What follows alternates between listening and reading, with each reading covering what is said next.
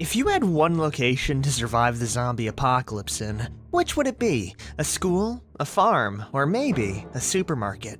All of these are excellent choices in Project Zomboid, but what if instead of just surviving at these locations, you were instead trapped with no escape? How long could these resources reasonably keep a survivor well fed and happy? And more importantly, how long until you die? So today, I thought I would answer that question by seeing how long I can survive being trapped inside West Point's GigaMart.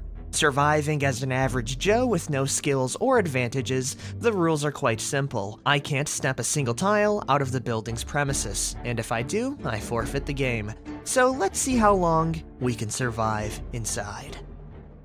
Well, here we are, hiding behind a desk in the middle of the zombie apocalypse while being trapped inside a GigaMart. How much better could it get? Anyways, welcome back everyone. Today, we are joined by Melody Jenkins, a complete blank slate who's gonna spend her first day, and more importantly, her last inside the GigaMart. Oh yeah, did I mention this was also during the zombie apocalypse? But yeah, today we are gonna see how long I can feasibly survive trapped inside a GigaMart.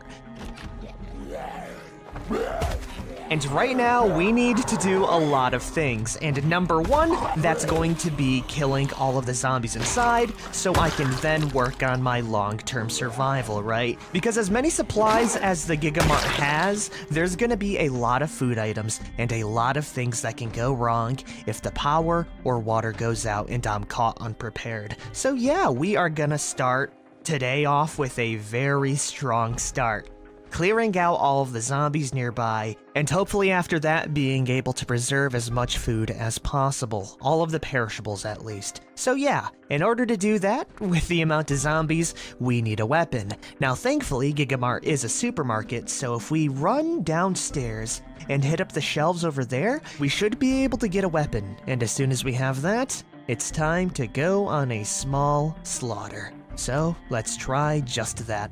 Not before checking out these two boxes here, which has absolutely nothing. So yeah, we're gonna go grab a weapon. Oh my lord, that's a lot of zombies. Okay, we're gonna go around the zombies and grab a weapon. Hopefully we'll have enough time to actually pull it off. Okay, it's bad, it's really bad. Someone get mom, there's at least 10 zombies in here. Holy crap. Okay, we made it out though. Now what we need is a weapon, in which we were able to find a pickaxe. That would do just fine. Let's grab it, move around, jump around them, and begin killing these damn zombies. That was extremely close. But Melody is the new manager, and my first order of business is gonna be a couple of budget cuts. Now that feels a little bit better, and now that we have done that, we need to preserve food. Because if you look outside in the main area of GigaMart, we have fresh produce, fresh bread, fresh pastries, and fresh meat, and all of that needs to be put inside the coolers before any of it rots away. I need to hit the ground running with this because I am running with 30-minute days, which means we don't have a lot of time and we need to prepare right now. So I'm gonna grab all of these and shove them in as many freezers as possible, slowly eating from them as well. Though thankfully, on top of just having overall supplies in this place, we also have stuff like school bags and pairs of scissors to make my life transporting all of the stuff a little bit easier. So yeah, we're gonna move all of our foods over towards the freezers. Starting with the produce, moving on over towards the pastries, finally moving on towards the meats. Though I'm not done with the meat here just yet, because even if putting them inside of the freezers raw right now sounds like a good idea, I don't know how long the power is going to last in this game, and I would rather be safe than sorry already having all of the meat cooked up and ready to eat if it does go out early. So yes, we're gonna throw all of them inside of the ovens, and as soon as we're done with that, we're gonna go sort through the back room, and lastly, we're gonna sort through all of the food inside of the actual refrigerators as well. Because in the best case scenario, I would love to put everything inside freezers to delay their expiration date as fast as possible. It's already 8 p.m., so we gotta get moving. With all of the food being shoved inside a single oven, including all of the spare egg cartons as well. Alrighty, it looks like I burnt just about all of my food. That is not a good start at all, but I am able to salvage at least quite a bit of it. Never mind. Gosh diggity dang it. This is already not going good at all. Well, we have that food if we ever get very close to starvation. I'm very sad about that, and it's because I went and grabbed egg cartons to cook up as well. We were able to salvage some ground beef and meat patties, so it's not the end of the world. Now that we kind of screwed that one up, I'm gonna go sort through the rest of the fridges here, grabbing as many eggs and other meat in here as possible. And we can worry about the back area on the second day. Anyways, welcome to day 2. Day 2's plan is going to be much like the same as day 1's, but instead of taking all of the stuff in the front area, we are going to move to the back of the store, grabbing any perishables along the way, putting them inside the fridges. Though on top of that, I also need to grab as many containers as possible to fill them up with water, because the water will run out, and I will die of dehydration way before I die of starvation. So yeah, we're gonna be looking around for any containers, and even if I have to eat a massive jar of mayo to get one, we are gonna do just that. Though I am gonna start off with all of these sacks of food here. These potatoes and these cherries are going to go a long way, and they'll go even longer inside a proper environment. And now that we have around 40 kilos of fresh produce being frozen, we can move on to other things. Like, oh my god, like cooking around 8 egg cartons, and finally looking around for some water containers, in which we have a few empty bowls and mugs, a couple of kettles, some orange sodas, 2 entire watering cans, which is going to be perfect. Also some farming supplies, which I would be able to use if I could, you know, step outside into any other place that isn't covered in concrete.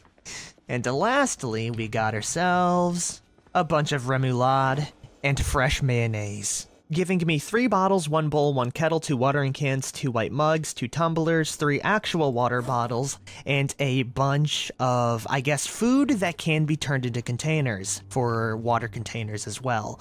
It's not a lot, I'll be honest. So my next plan after that is to fill up all of the water containers we do have, and then we are going to be on a strictly pure mayonnaise, orange soda, and remoulade diet, so that I'm properly prepared for when the water does inevitably shut down.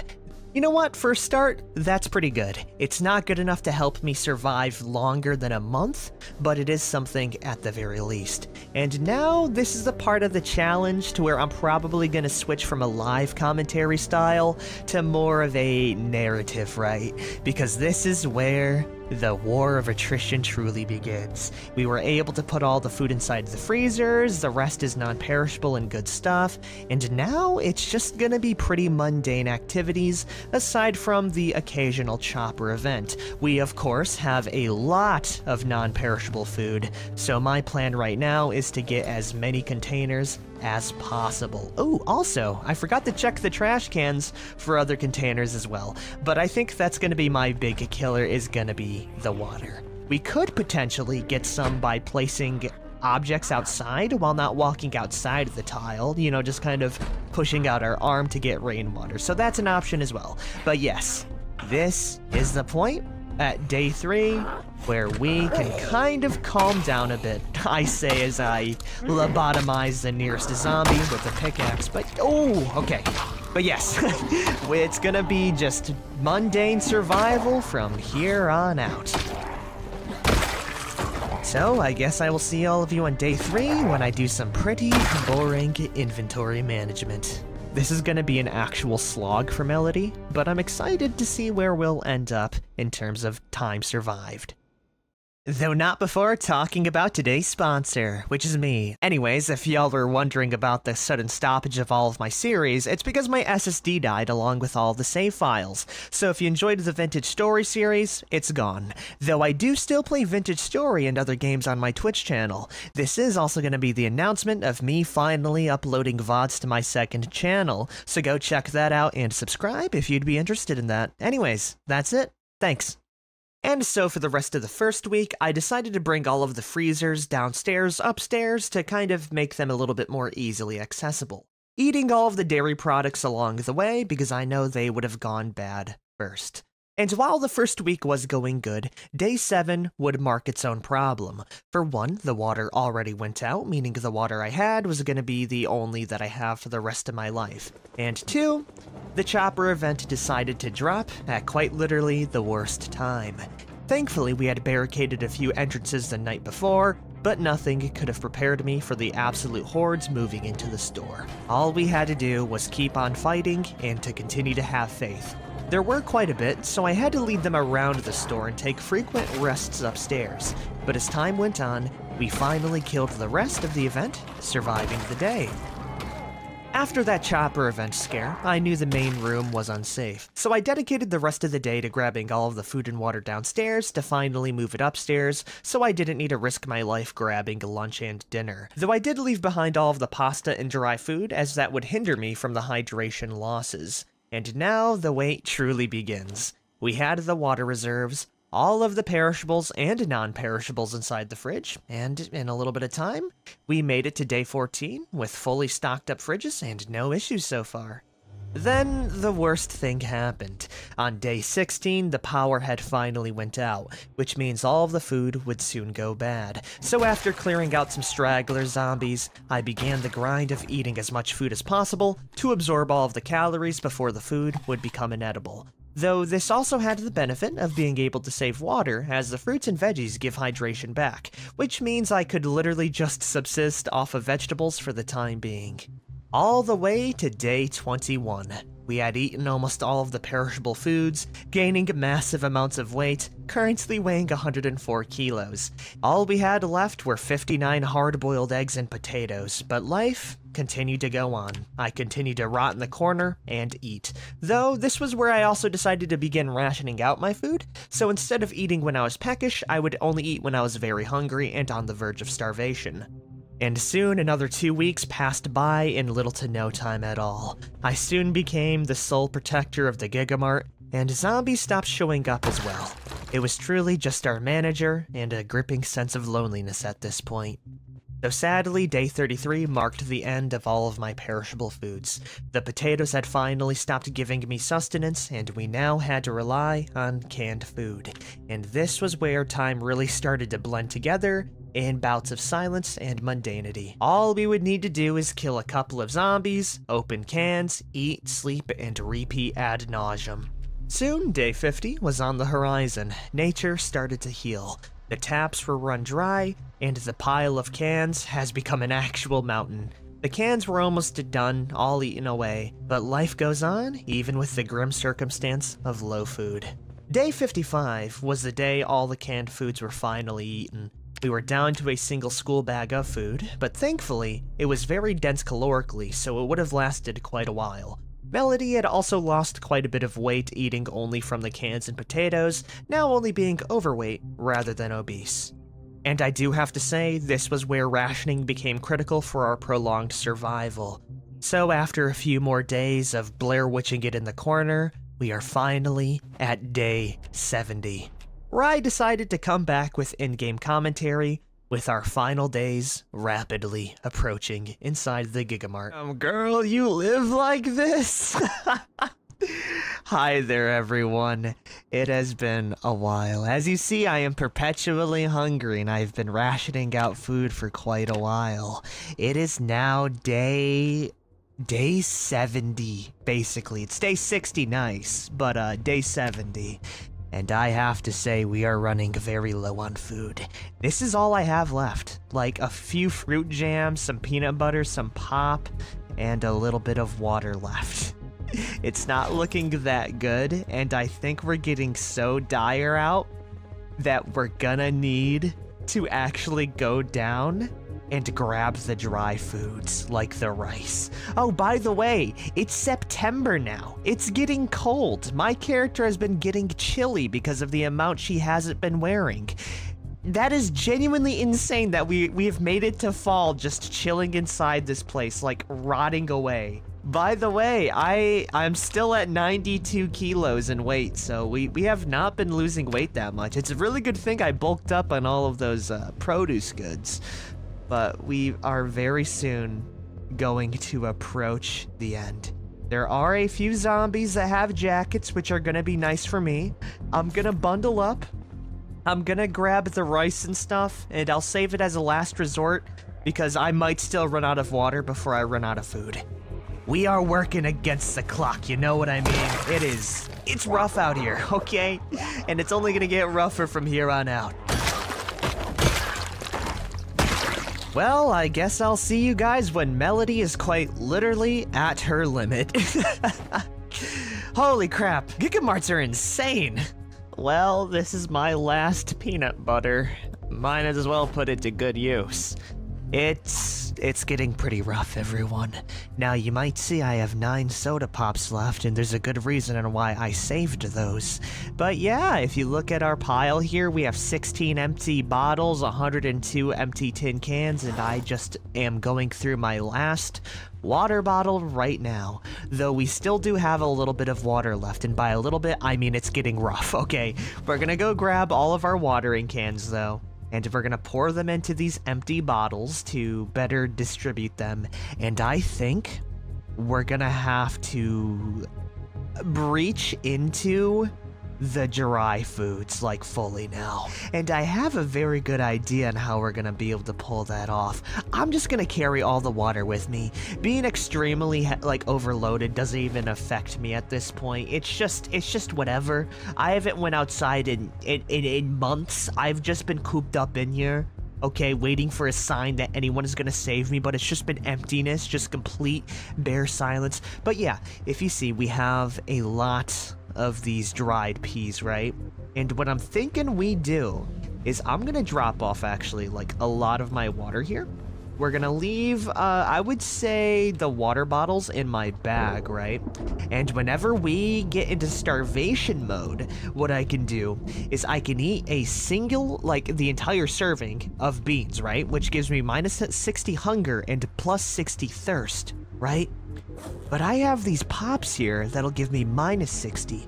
So if I eat one dried black bean, like, pile, then I just chug one soda after, and that should keep me going for at least another 10 days or so. Oh my, yeah, no, it's bad. It's rough. It's rough out here. Okay, I'll be honest. No one should live like this, but here we are, okay? We're gonna make it work, one way or another. One dried lentil bag at a time. Bada boom, we're gonna eat that. It's gonna make us thirsty, and all we have to do is displace it with our pop. Bada boom, we've equalized. We're gonna make it to 100 days with this one. It's actually cold enough out for me to get a cold. We are also starving still. How bad is it? It's all right. We can help ourselves to one more bag of black beans and a singular pop to keep me all good. We only have 4 water bottles, by the way. It's down to the wire. There's barely anything left. I mean, we have soy sauce, yeast, a bouillon cube. We do have some burned food, but I think I'd rather take my chances not dying that way. Yep, well, I guess we're just gonna wait out the rest of it and see how far my supplies get me. Maybe I'll be surprised, right? Wait, actually, it's raining right now. We are so down to the wire. What I'm gonna do as a way to get more water is to grab my old, where are they? These watering cans. We can leave them outside and we can collect rainwater. It's that desperate. Yes, I know. But we are so close to 100 days. I gotta try. And even if I have to drink this silly water, you know, it is what it is. As long as I don't step outside this tile here, I can drop down the watering cans on the other side, right over there. Yes. Soak up that goodness. You are the only chance I have right now. Yes. Okay, we're getting water. We're gonna make it. I've also been eating the lentils and beans by piece, like piecemeal style, which has been helping out a little bit. Oh wait, we actually have a bowl of water right here. What the heck? Okay, that's cool. But I think we're gonna make it. All we gotta do is survive 5 more days. What really matters right now is if this tainted water actually kills me or not. We have gotten a lot more water in terms of this watering can, but it might just kill me as soon as I drink it, so this is my last resort. We're gonna fill up as many bottles as possible though, and we're just gonna continue to play it by ear. I'll let you know when I'm dead or if I've passed 100 days and I can die peacefully. Oh, come on. 8 tainted water bottles, 1 actual water bottle, and a dream. Let's see it happen, man. Well, this is it. We've run out of potable water, and now all we have is tainted water.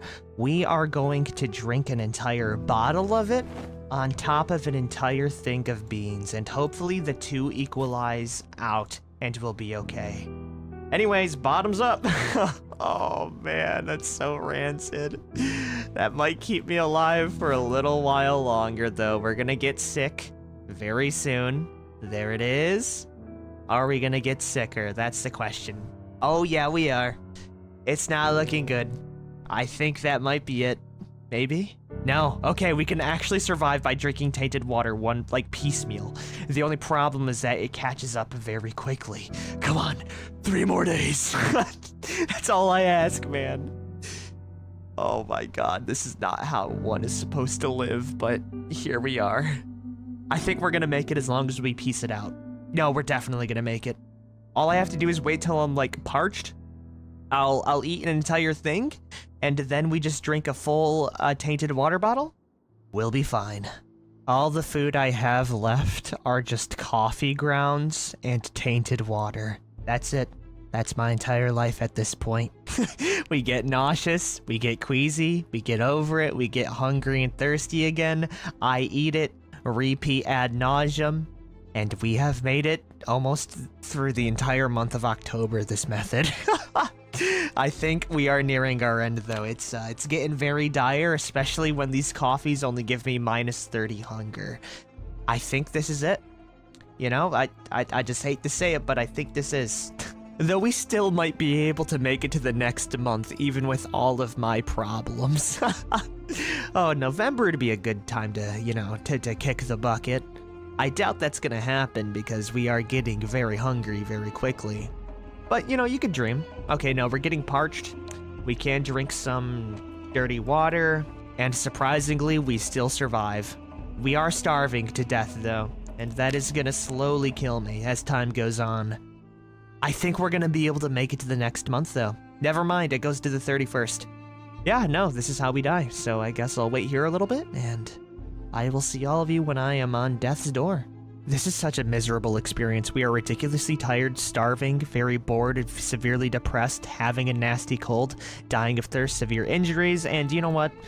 I'm gonna go out on my own terms as well. It's it. That's it. Yep. We have finally died.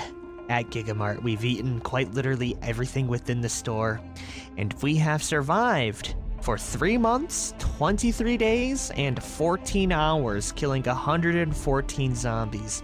And finally, after that long survived, we have died. So if you want an answer, it's probably around 100 to 200 days, depending on how good you can actually ration out your food and how masochistic you are. This is a good end point for me, though. I will see all of you next time. Peace out, everyone. I need to take a break. This was actually like 5 hours of my life. All right, see you later.